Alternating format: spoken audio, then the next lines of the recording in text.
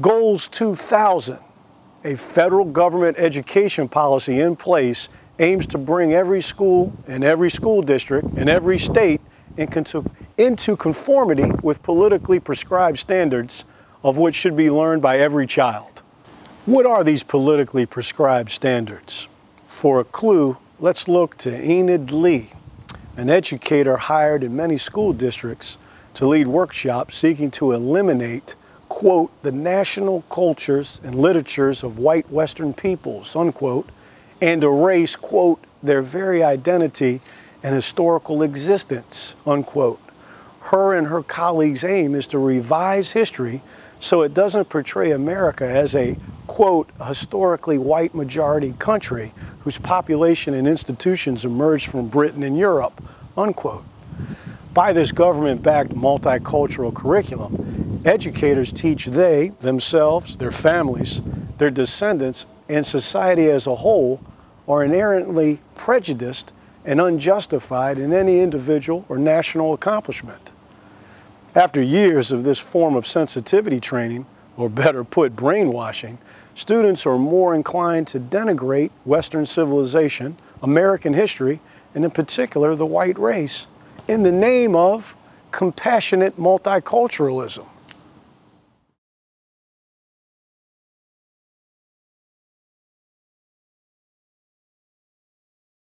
Is it possible to mix science with a belief in God?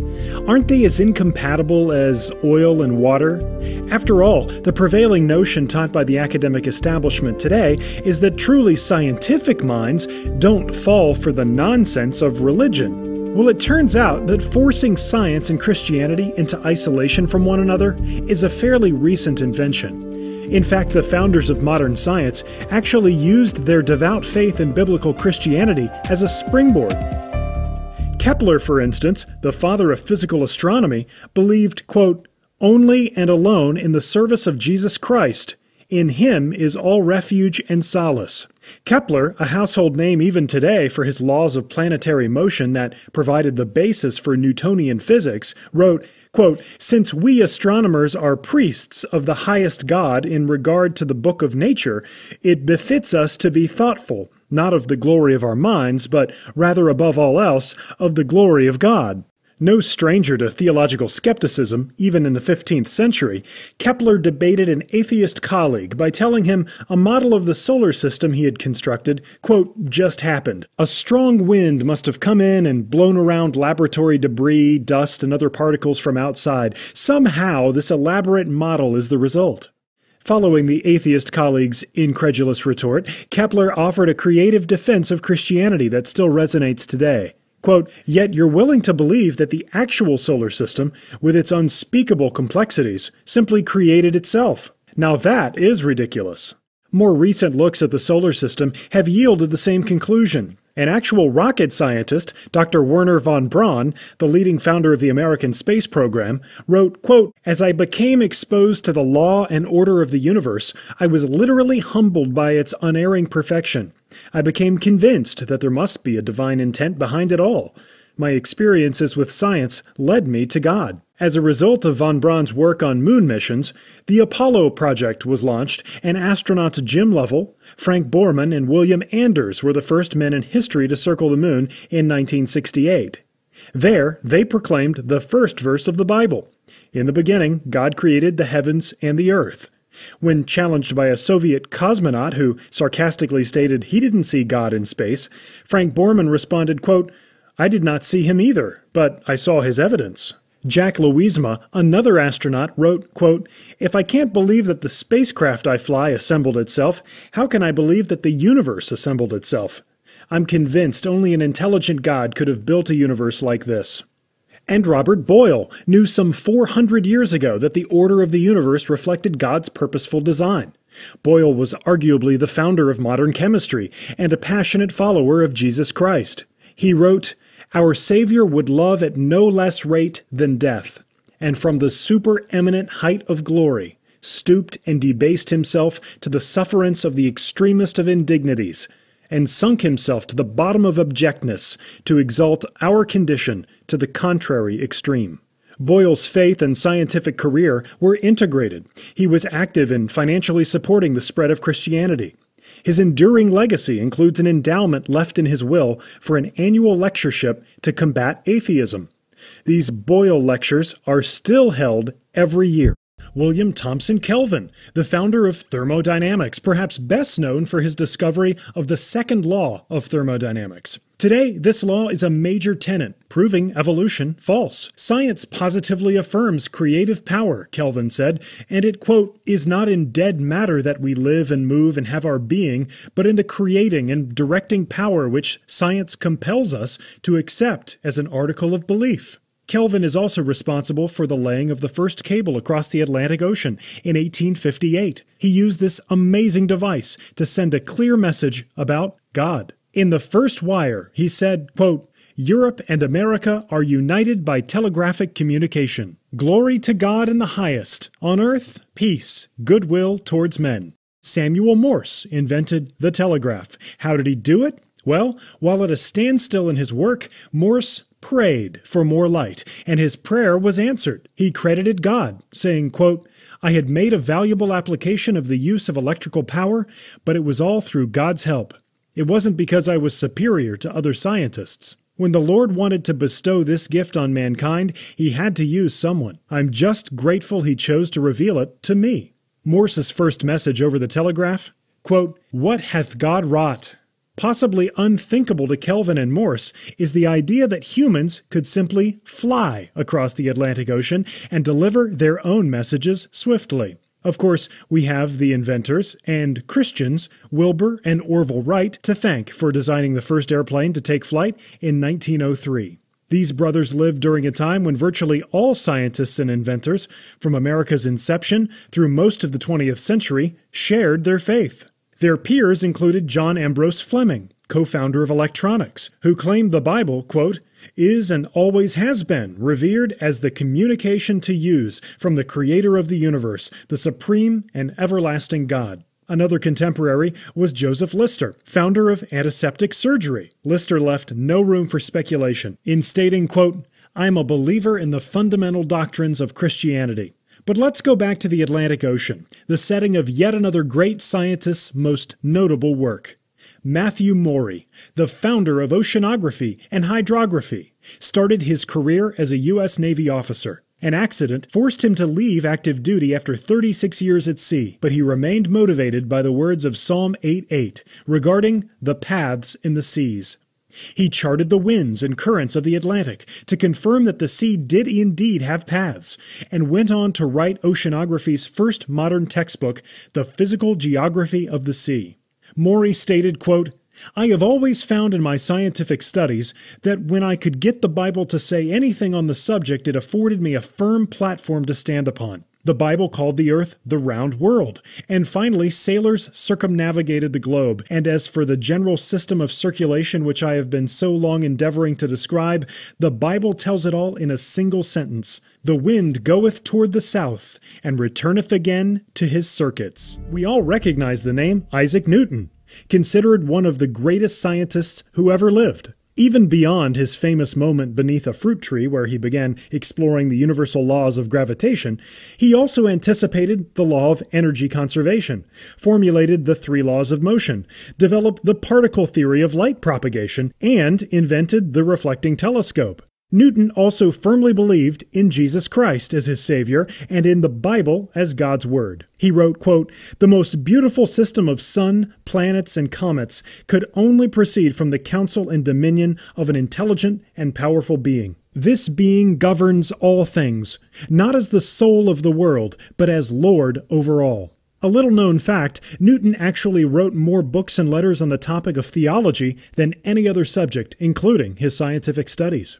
Some 200 years later, a Christian named Louis Pasteur dedicated his life to studying bacteria and germs. Now known as the founder of bacteriology, Pasteur is credited with protecting millions of people through vaccinations, solving the mysteries of rabies, anthrax, chicken cholera, and silkworm diseases, and developing the pasteurization process we still use to destroy bacteria in milk, cider, and other foods. Despite these amazing advances, Pasteur was unpopular with the scientific establishment of his day because he persistently objected to the evolutionary theory and worked to debunk many of its key tenets. So why was he so different from his peers? Pasteur explained it himself, saying, quote, "A little science estranges men from God, but much science leads them back to him." And Pasteur was not alone in his beliefs in the early 19th century. Other godly men were making huge breakthroughs in science with him, including Michael Faraday, the founder of electromagnetics. Faraday invented the electrical generator, pioneered the liquefaction of gases, discovered electrolysis, the concept of magnetic lines of force, and more. Still, he found more value in his faith, saying, quote, "Therefore, brethren, we ought to value the privilege of knowing God's truth far beyond anything we can have in this world." Other contemporaries cited God as the source for their varied scientific inquiries. James Clerk Maxwell, who formulated the electromagnetic theory of light, said, quote, "I believe that man's chief end is to glorify God and to enjoy him forever." The founders of modern atomic theory, comparative anatomy, and computer science were all Christians, and Henri Jean Fabre, the founder of modern entomology, asserted, quote, "Without him I understand nothing. Without him all is darkness." As for the rising tide of atheism in science, Fabre said, quote, "Every period had its manias. I regard atheism as a mania. It is the malady of the age. You could take my skin from me more easily than my faith in God." All the way back to the 16th century, when Francis Bacon invented the scientific method still used today, the connection was strong. Bacon said, quote, "There are two books laid before us to study, to prevent our falling into error. First, the volume of the Scriptures, which reveal the will of God. Then, the volume of the creatures, which express his power." God's creatures were the focus of a lifetime of study by Carolus Linnaeus, the founder of taxonomy and biological classification. He believed, quote, "You live in your forests as the birds, whom neither sow nor reap, but whom the Almighty God nonetheless supplies abundantly with sustenance." Actually, God's awesome creation has inspired many scientists over the centuries. When he looked into the stars, Sir William Herschel saw not just an unknown planet, Uranus, but also a loving God. The undevout astronomer must be mad, he concluded. John Ray looked around the earth, and the founder of English and natural history marveled at, quote, "the works created by God at first, and by him conserved to this day." And more recently, George Washington Carver discovered more than 300 products derived from the simple peanut, as well as other products from clay. Carver was born into slavery and raised with very limited financial means. Still, he became one of the most renowned scientists simply because he marveled at the wonder of God's creation. Carver said, quote, "I love to think of nature as wireless telegraph stations through which God speaks to us every day, every hour, and every moment of our lives." And the original story of creation motivated James Simpson, the founder of anesthesiology. Genesis tells us God caused Adam to fall into a deep sleep and then took a rib from his side to create Eve. Simpson used this inspiration to develop chloroform and later introduced iron wire sutures and acupressure to the world. Simpson also worked to spread the good news. A gospel tract he wrote concludes, quote, "But again I saw Jesus, by substitute, scourged in my stead and dying on the cross for me. I looked and cried and was forgiven. And it seems to be my duty to tell you of that Savior, to see if you will also not look and live." And perhaps the connection between the Creator and his creation was summed up best by Louis Agassiz, the founder of glaciology, when he wrote, quote, "In our study of natural objects, we are approaching the thoughts of the Creator, reading his conceptions, interpreting a system that is his and not ours." Blaise Pascal, an early mathematician who laid the foundation for the modern fields of hydrostatics, hydrodynamics, differential calculus, and the study of probability, became a devout Christian at age 31. He's most remembered for mathematical principles like Pascal's triangle, and for helping to develop the barometer. But he personally felt the most important discovery of his life was his Savior, Jesus Christ. Pascal said of his conversion, quote, "I submit myself wholly to Jesus Christ my Savior," and later wrote, "Except by Jesus Christ, we know not what life is, what our death is, what God is, what we ourselves are. Without Jesus Christ, man must be in sin and misery. With Jesus Christ, man is exempt from sin and misery. In him is all our virtue and our felicity. Another mathematician, Leonard Euler, advocated the combination of faith and science even when it put his life at risk. Euler, the founder of analysis and designer of many math symbols we still use today, stood his ground against major opponents like Frederick II, King of Prussia, and the king's best friend, French philosopher Voltaire. But that was only the beginning. During Euler's lifetime, he suffered the loss of his wife, his home burning to the ground, and an eye infection that left him in excruciating pain. How did he overcome these hardships? "Only my faith in God enables me to bear it," he said. When the infection finally cleared, Euler was left totally blind. But he went on to solve some of the most difficult problems of mathematics on the blackboard of his mind, dictating solutions to friends. The list of Christian scientists certainly isn't limited to mathematicians. A wide variety of fields were founded by godly men, including stratigraphy, a branch of geology, genetics, and mineralogy. And, though his name has been slandered in recent years, Leonardo da Vinci was a Christian whose art and scientific achievements are, some 5 centuries after his earthly existence, still appreciated and studied. Da Vinci was an innovator in experimental science, physics, and renowned painter of the famous Mona Lisa. And where did Da Vinci get his inspiration? He said, quote, "O Lord, thou give us everything at the price of an effort." A more contemporary Christian scientist, Thomas Edison, is credited with more inventions than we have time to list. The incandescent light bulb, the mimeograph and phonograph, and the first talking moving picture all came from his mind and company's. In 1928, Edison received the Congressional Gold Medal for development and application of inventions that have revolutionized civilization in the last century. Edison's many endeavors started with inquiries into God's creation. For example, while searching for a material from which to make electric light filaments, Edison said, quote, "Somewhere in God Almighty's workshop is dense, woody growth with fibers almost geometrically parallel, and with practically no pith, from which we can make the filament the world needs." From 14th century Europe through the Enlightenment and into the space age, the founders of modern science were students of God's Word in addition to God's world. Their frame of reference superseded mere observation, and as a result, they were granted a remarkable ability to connect the dots. Their aim was ultimately to discover more about the Creator, not merely the creation.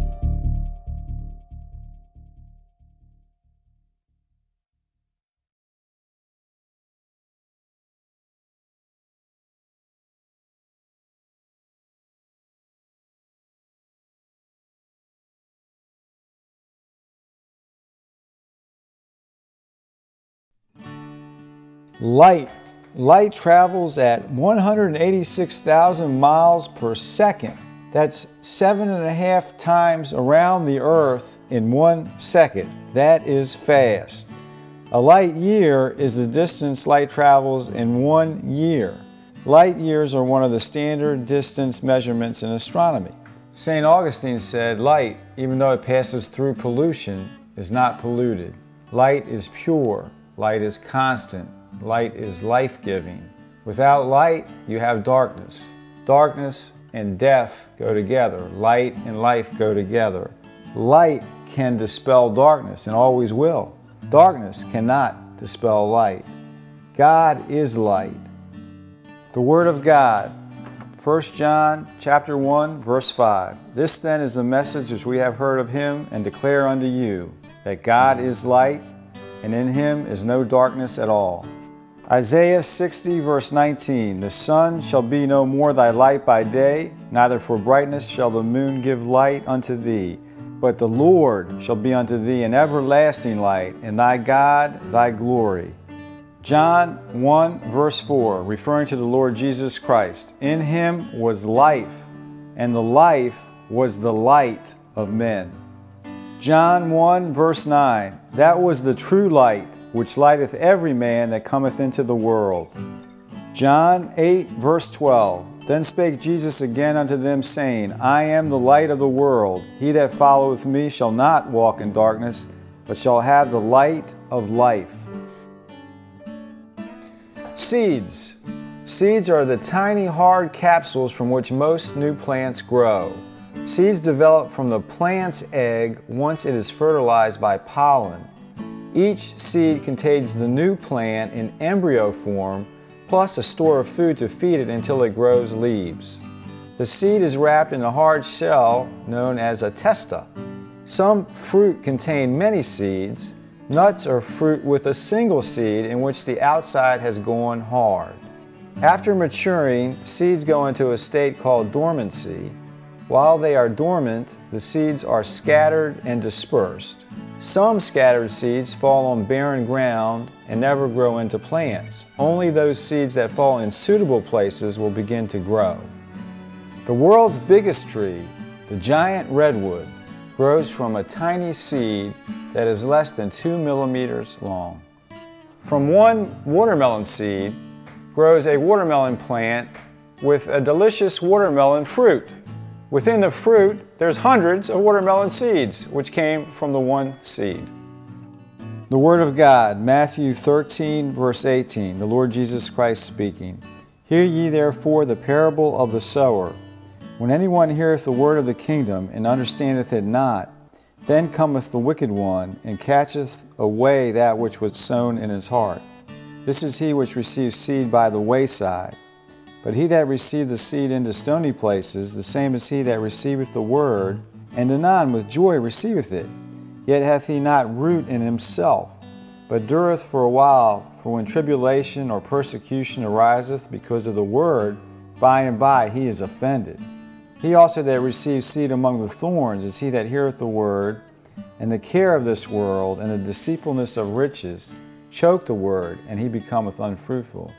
But he that receives seed into the good ground is he that heareth the word, and understandeth it, which also beareth fruit, and bringeth forth some an hundredfold, some 60, some 30.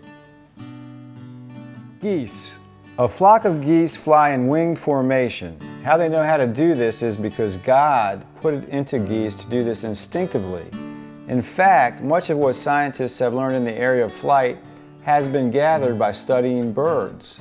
By flying in formation, geese can travel much farther than traveling in individual flying patterns. The one downside of flying in a wing formation is that the leader of the flock bears the brunt of air resistance. The leader during a long flight will therefore need to be relieved and switch places with other geese to get a needed rest. A lesson learned, we too should be concerned about our leaders' well-being and help them if we can. The geese also fly in team. When they speak, they honk. What they're doing is encouraging one another. In essence, they're saying to their leaders in the front who can't see those behind them, we're still with you. We're behind you all the way. Keep at it. A lesson learned, we should each do his part while fulfilling our God-given role as we travel through life's journey. When a goose in a flock gets sick or injured, it is never left alone. Two of the geese immediately drop out to care for the sick or injured goose. They will stay with it until it recovers or dies, and then rejoin a passing formation. A lesson learned, we should always care for our friends and loved ones when they are sick or are going through trouble. The Sun, located 93 million miles from planet Earth, diameter 865,000 miles, 109 times bigger than Earth, surface temperature 11,000 degrees Fahrenheit. If the Sun were any closer to the Earth, we would burn up, and if the Sun were any farther away, we would freeze. The Lord is, amongst His infinite attributes, light and love. He is the source of light, love, life, and all blessings. Matthew 5:45, that ye may be the children of your Father which is in heaven. For he maketh his sun to rise on the evil and on the good, and sendeth rain on the just and on the unjust. Matthew 13:43, then shall the righteous shine forth as the sun in the kingdom of their Father. Who hath ears to hear, let him hear. Matthew 17:2, referring to the Lord Jesus Christ, and was transfigured before them, and his face did shine as the sun, and his raiment was white as the light. The moon reflects light from the sun. Christians reflect light from the Lord. Those who do not have the light of the Lord walk in darkness. The moon is 1/4 the size of the earth. The moon's distance from the earth is 250,000 miles. The moon's gravity helps control the ocean tides. The tides are actually cleaning the oceans. Without the tides, sea life and ocean plant life would die, leaving us without sufficient oxygen. The tides of the oceans do not overflow the seashore, nor do they become stagnant. God's care for us is infinite. His laws of nature are sure, just as are all His commands.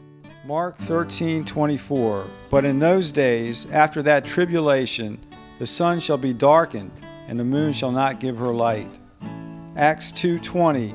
The sun shall be turned into darkness, and the moon into blood, before the great and notable day of the Lord come. Revelation 21:23. And the city had no need of the sun, neither of the moon, to shine in it. For the glory of God did lighten it, and the Lamb is the light thereof. Rainbows. When you see a rainbow, it is after rain. The sun is always behind you, and the rain in front of you when a rainbow appears. So the center of the rainbow's arc is directly opposite the sun. Every person sees their own personal rainbow. When you look at one, you are seeing the light bounced off of certain raindrops. But when the person standing next to you looks at the same rainbow, they may see the light reflecting off other raindrops from a completely different angle. In addition, everyone sees colors differently according to light and how their eyes interpret it. According to the Holy Bible, a rainbow is the beauty and power of God's promise that He would never again destroy the world with a flood. A rainbow is heaven's promise in technicolor. The promises of God are sure. People accept the promises in different degrees. I do set my bow in the cloud, and it shall be for a token of a covenant between me and the earth. Revelation 4:3. And he that sat was to look upon like a jasper and a sardine stone, and there was a rainbow round about the throne in sight like unto an emerald. Revelation 10:1. And I saw another mighty angel come down from heaven, clothed with a cloud, and a rainbow was upon his head, and his face was as it were the sun, and his feet as pillars of fire. No two snowflakes are exactly alike, though there is no scientific reason for this astounding fact. Every snowflake has 6 sides. Billions of snowflakes fall during even the shortest of snowstorms. The largest snowflakes ever recorded fell in Montana and were 15 inches in diameter. Lesson learned: God never makes duplicates, He only makes originals. Isaiah 1:18. Come now, and let us reason together, saith the Lord. Though your sins be as scarlet, they shall be as white as snow. Though they be red like crimson, they shall be as wool. Matthew 28:3, speaking of the Lord Jesus Christ, His countenance was like lightning, and His raiment white as snow.